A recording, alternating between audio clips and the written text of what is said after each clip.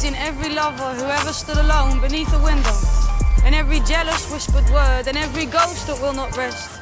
He's in every father with a favourite, every eye that stops to linger on what someone else has got and starts to widen in distress. He's in every young man that grows boastful, every worn-out elder drunk for days, muttering false prophecies and squandering their loss. He's in every complex misunderstanding that springs up between a group of friends and never seems to end, even when its beginnings are forgotten. He's in every girl who ever used her wits to outsmart the status quo. He's in every vain self-admirer, every passionate, ambitious social climber. He's in every misheard word that ever led to tempers fraying.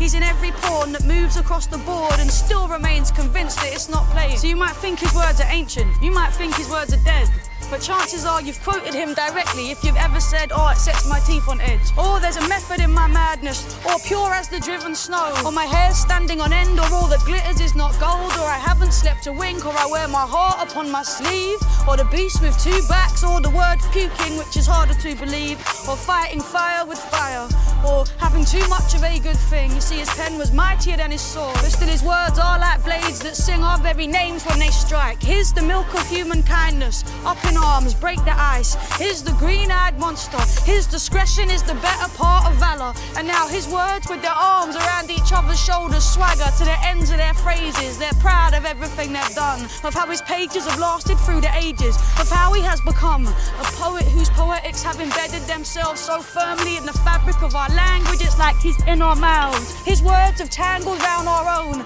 and given rise to expressions so effective in expressing how we feel, we can't imagine how we'd feel without them. He's less the tights and garters, more the sons demanding answers from the absence of their fathers, the hot darkness of a doomed embrace, the laughter of the night before, the tightened jaw of the morning after. He is in us, part and parcel of our royals and our rascals.